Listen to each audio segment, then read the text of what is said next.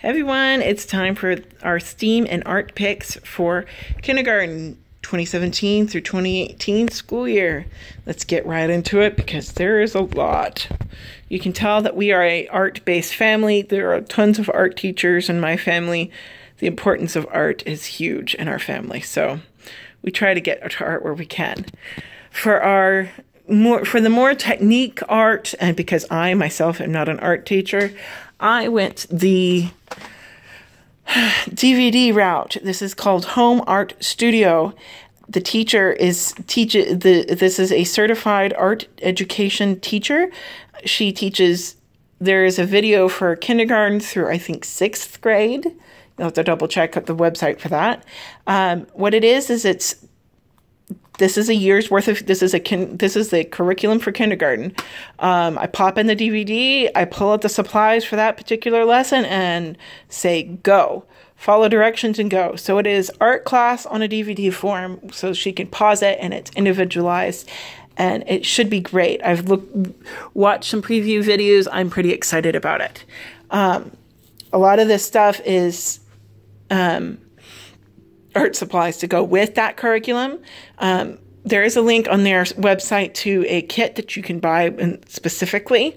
I did not go that route. I went and collected the things myself. However, the amount of money I spent at Hobby Lobby just the other day was pretty much equal to the kindergarten kit online, and I didn't get everything. So there is a bit of a deal there. I may have gotten some a bit higher quality stuff on some things. I got extras of some things and didn't get others. So you'll just have to figure out what is the best for you. First recommended was, they said only get 1 pack of construction paper, but the brand that they recommended was the brand that I found at Hobby Lobby, and it's just a fun, vibrant colors, not what I'm used to from construction paper. So I got 2 packs of those, and then they had me get watercolor paper and Bristol paper. And so I have those, and then I got some Sculpey, I kind of went overboard with the artist palettes because my husband and I couldn't decide which to get, and there's 3, and they're only like $3 or less each, so we said, oh heck, let's just get all 3, let's just get the 3 that we like the best, and we'll figure out throughout the year that we like. So there's one that's kind of flower-like, that has kind of nice deep things. There's a bit of a more shallowy one that was only $1, and then there was the one that was recommended by an art teacher friend of mine, which is just a circle with little wells and a big little well in the middle. As you can see, I've got tons of paint, which I will probably refresh before the fall, and tons of brushes. And it also recommended, and there's also going to be a lesson or 2 and some oil pastels. There might be some things here or there that I haven't gotten for the thing yet, but that's basically what it has you get when we already have markers and things. This is a tray we use for some art projects. We also use it for putty or kinetic sand. Just kind of a nice little tray that I found at Michael's that we like using for just to keep messes clean, but allow her to have kind of hands-on kind of fun activities. Moving on to the books.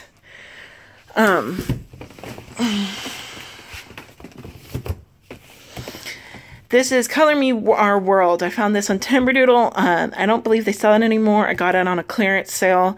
It was a buy one, get one free with Color Me Oceans. It's 36 activities, so she'll do 1 from each book each week. And I got it. I was attracted to Our World because we were studying I'm introducing her to global things and different cultures in our homeschool study, or in our social studies study this year. So it's kind of more to do with that than to art, but so it's different things for different countries all around the world, different cultures, kind of a nice fun way to like introduce topics for that. And this actually will end up working well with our studies, because with our study of habitats, one of them will be the ocean, and so we will kind of get into some topic there, and it's again just a fun doodly kind of colory book with things for the ocean. If you watch my pre-K reviews, you know what this book is. This is Doodle, Draw, Inside, Outside, and Everywhere. It is a fun book. We've been loving it. We only started in March, so we have halfway left to go. So she will finish this before she moves on to her next doodle book. But we kind of use it like a journal entry creative thinking challenge. So it kind of is a draw something in here kind of book, and she has to figure out how to do it. Where the frustration has been coming is her inability to figure out how to draw, and that's been stumping her. So when she finishes this book, she will move on to the Pinkadoodles book. It's part of the Pinkalicious series. Same kind of doodle, same kind of concept as the Doodle and Draw Everywhere book. Just little prompts for her to continue drawing and doodling as she feels, as she goes throughout the year. She's really excited about this one. When she finishes this one, there's a purple doodles and a Goldie doodles or whatever it is to follow it. I found this on Amazon. Up next is a cookbook I found at I found it at Barnes & Noble. I used my educator discount card to get it. It's called Cook Me a Story. And where we really like it is, the illustrations are just stinking adorable. I mean, just look at these illustrations. They are so cute. And the setup of it, I just really like the concept of it. You read a story. It's set up so like the first one is Goldilocks and the 3 pears. Not bears, pears. So they tweak famous fairy tales and change them up to incorporate the recipe. And you read through the story, and as you read through the story, you hit certain spots where you do certain instructions. The white spots are the instructions. The little wand is where an adult needs to help. So it's really cute. It's just a fun way to start introducing the concept of cooking and step-by-steps, and it's life skill type things that I feel are important for everybody to know. Continuing in the art, we have the Draw Patterns book and kit. This was part of the recommended Timberdoodle kit for 2016-2017 for kindergarten. That's where I first found it, and it wasn't in there this year. I don't remember why. I can't remember if they do still sell it or not. I particularly just found mine on Amazon. I wasn't sure when I was ordering my kit whether or not I wanted to include it, and I just recently decided to, oh heck, go ahead and do it.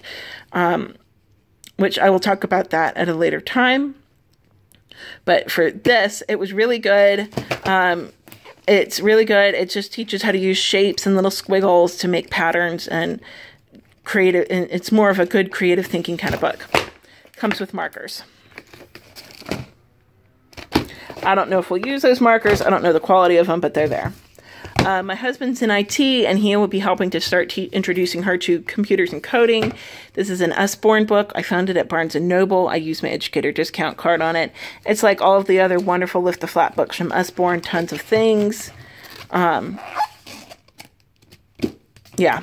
My husband, after looking through it, he said he was very impressed with the knowledge in it. He thinks that some of it might go over her head at kindergarten, but it is definitely a book that she can start to grow with, and it can probably be good for years and years to come. The last 2 books in the series is we're going to do the next round of cutting books from Kuman, because I want to continue building those wonderful cutting skills and keep them going. And then lastly is the big drawing book, and it is a doodle drawing book where it just teaches you how to draw. And I think learning how to draw different things and starting that knowledge of how to use shapes to turn into like your own drawings will help with the doodle books. So that's what we've got. Be sure to like and subscribe and turn on your notifications to keep following along with us in our journey throughout our year. Thanks for watching. Bye.